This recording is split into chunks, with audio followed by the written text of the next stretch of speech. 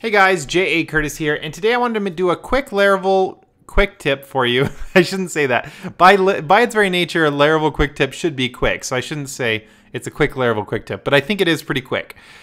All of that aside, I wanted to bring you guys a Laravel quick tip today, and this quick tip is kind of related to validation, and this is a very common use case that I just wanted to make sure everyone knew about this kind of feature inside of Laravel, because it can make your job a lot easier if you know that it exists, and if you don't, then it obviously makes your job a lot harder. And so I just wanted to bring it to you. It's going to be pretty easy to go over, so let me just show you what I'm talking about. Okay, so I'm inside of a project here. I'm working on a user controller. So this is a user controller. It's got all your normal CRUD functions here that you would expect. And this is when we're create and editing users. So you can see here on the store function, when we're storing a new user, we validate the request, and when we get to the email, we want to obviously validate that it's unique. So I just want to make sure you guys, first of all, knew this. This is kind of part one of the two-part or three-part quick tip.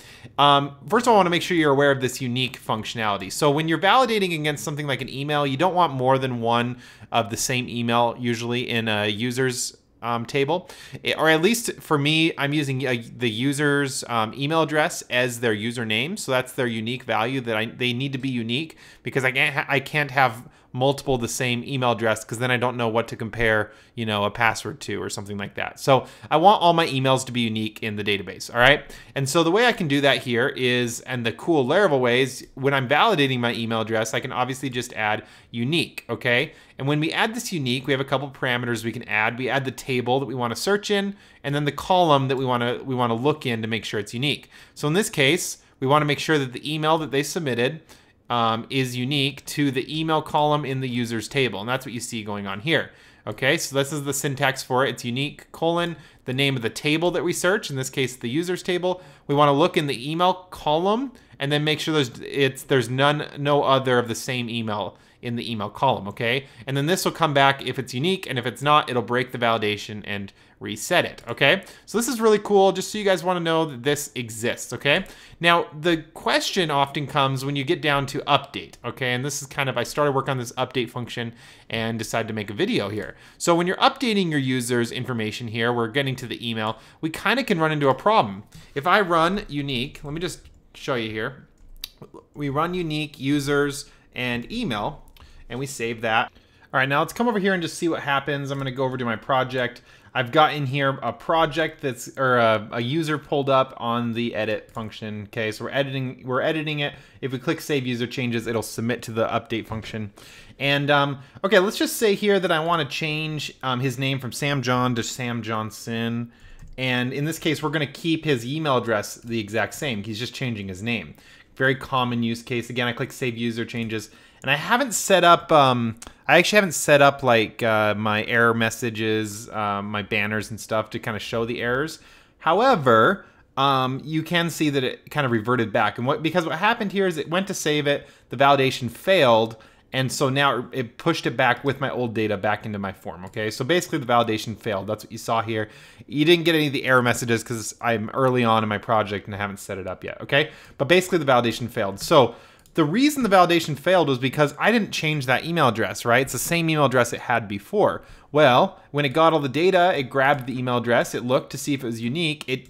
It was no longer unique, because when it looked in this email column, it found that this email right here already existed. Now, it obviously already existed in this user, but it already existed, and so it came back and it failed, all right? And so if you didn't know about this little tip I'm about to show you, this can be a pain in the butt. You start having to do conditionals on your validations and stuff, and it gets annoying.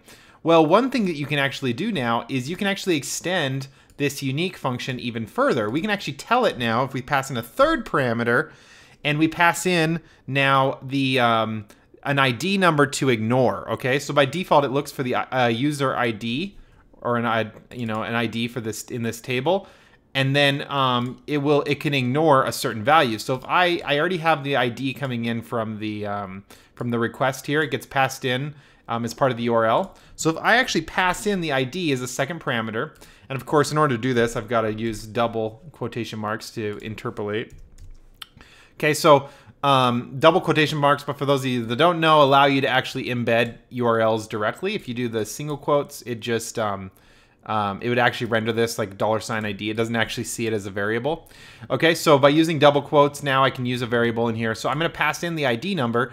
And now that what this is going to say is this is going to say, okay, look in the users table, look down the column and make sure it's unique in this column, but skip over this ID number, this row that you get to, and don't worry about, validating it against that ID number. And so this is really nice because now it won't trigger it, because it won't trigger itself when it tries to validate. So it's no longer going to think that it's not unique. It's not going to see its own email address as a problem, okay? So this is what's really cool about this. So now if I click and I save this here, and we come over here and we save now, I'm not going to change anything. We're going to change his name again back to Sam Johnson. We're going to leave his email address the same and click Save Changes. And now it comes back over here. This is basically the start of a user page. So it now successfully saved. You can see now his name is Sam Johnson, but his email address is the same, okay? So it was successful in what it did.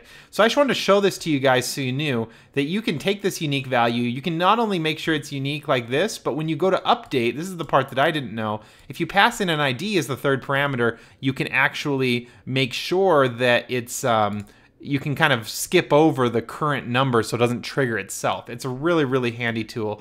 This is your Laravel quick tip for today. Okay, thanks for tuning in, everybody. It was a quick video. I'm super busy right now working on this project, ironically, so I'm trying to get videos up. I've got a couple that I just need to upload that I'll probably get to tonight or something, and then I'll probably make a few quick tips while I'm working on this, because I'm running into lots of ideas for quick tips while I work on this. So anyway, that's all I've got for you guys today. Thanks so much. Subscribe if you haven't subscribed yet. Obviously, the likes and the comments help get this out to the world a little bit more. And you can always follow me on Twitter, and also I've got the site up now for devmarketer.io if you want to go check that out. It's kind of a work in progress. It's not complete quite yet. We're still working on it, and but I just have that up, and I'm going to start adding articles kind of as I find some time. So anyway, thanks so much for everything, guys. I will see you in the next video.